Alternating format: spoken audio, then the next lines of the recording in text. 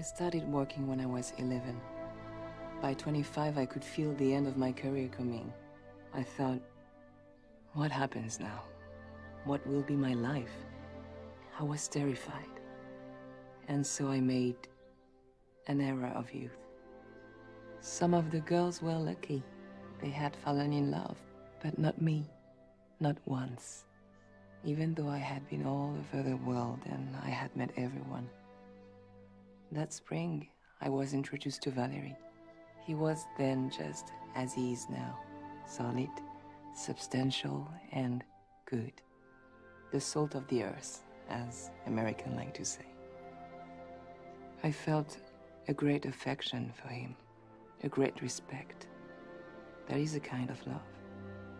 I thought it was the only kind I would ever know. I didn't believe enough.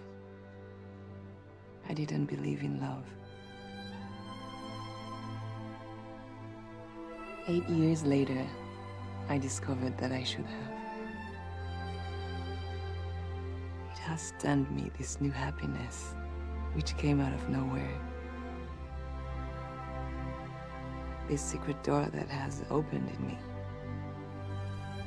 I have never felt so alive as when I am in your arms.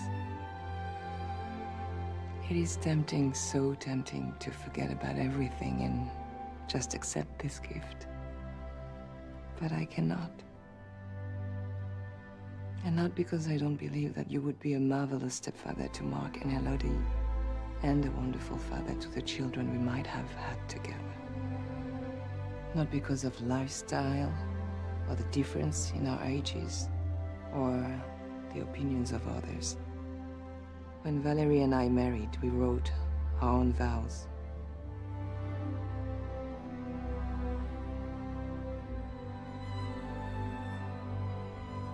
Ton cœur me sera toujours plus cher que le mien.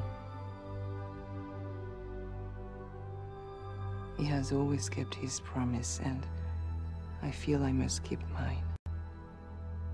But it's more than a matter of honor. One day, Brian, when you have children, you'll understand that to leave them is to leave yourself, and to endure them, unthinkable. I told you, I'm an old-fashioned girl.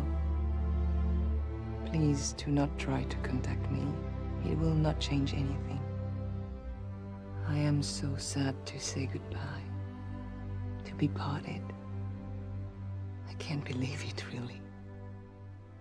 We had so many adventures still ahead of us. Maybe if we had had more time, I would have found something about you I didn't like, really couldn't stand, which would be very useful right now. But I doubt it.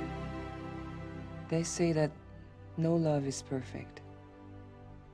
But then, they never met you. Arielle.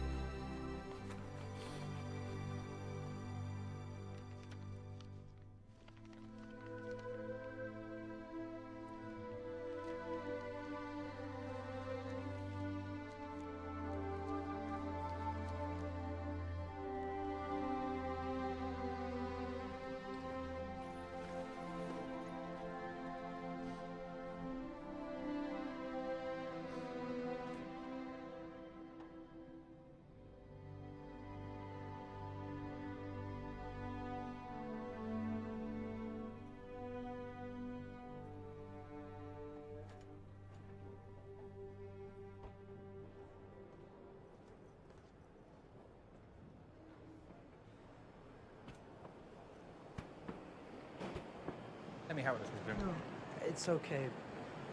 But if I may impose for a favor? Sir? Please give this to Madame Pierpont when she comes for lunch on Friday. Certainly, sir. Thank you.